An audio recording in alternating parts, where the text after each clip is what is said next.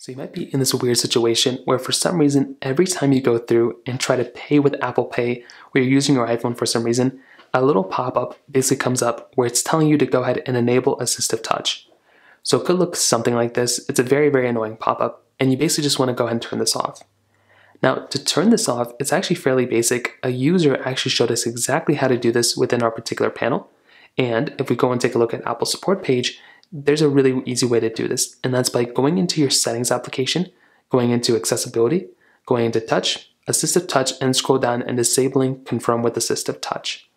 So to get started, what you want to do is make your way over into your settings application just like this, and you want to scroll down into accessibility, which is right here.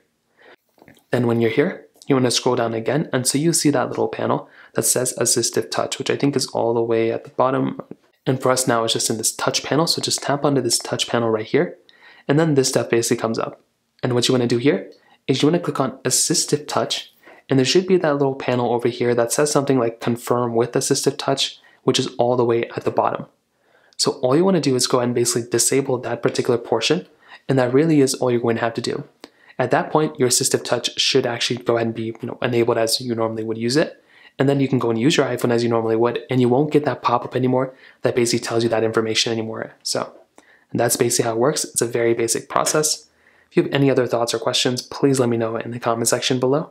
Hit the like button, that would mean so much, but definitely hit the subscribe button. More importantly than everything else, I love every single one of you guys. Hopefully I'll catch you guys in the next video.